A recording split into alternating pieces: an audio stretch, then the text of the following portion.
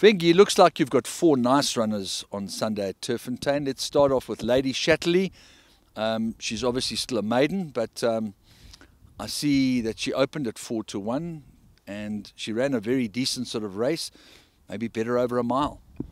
Yeah, I think his first run when we had to fall, it was 1200. So we just thought he need more distance. That's why we just put him on 1600. We see how it comes from there.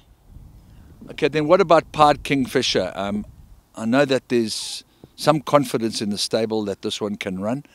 Looks like he's just about ready to deliver a good performance.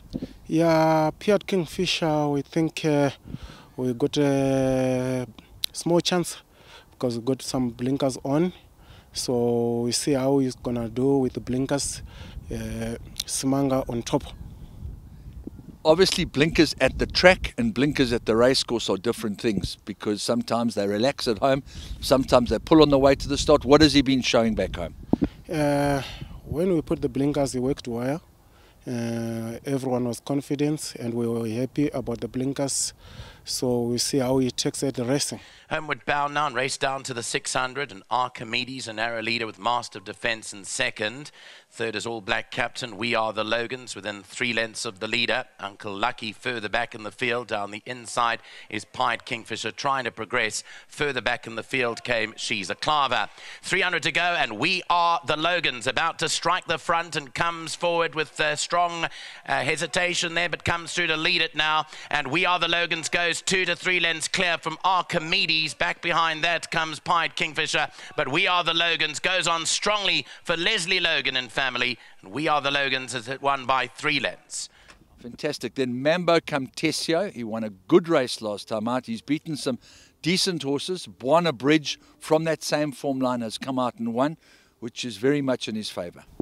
Yeah, Mambo Camtesio, he's got I think 50 kgs on top. The other thing that Matsunyan is not the one who is riding it because of the weight.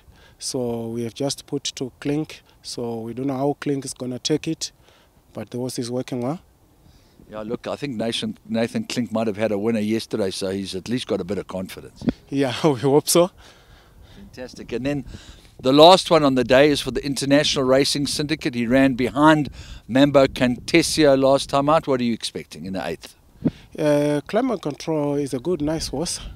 So we'll see how he's going to take. I think it's 1600 meters. And it's a bottom weight also, but it's against a strong field.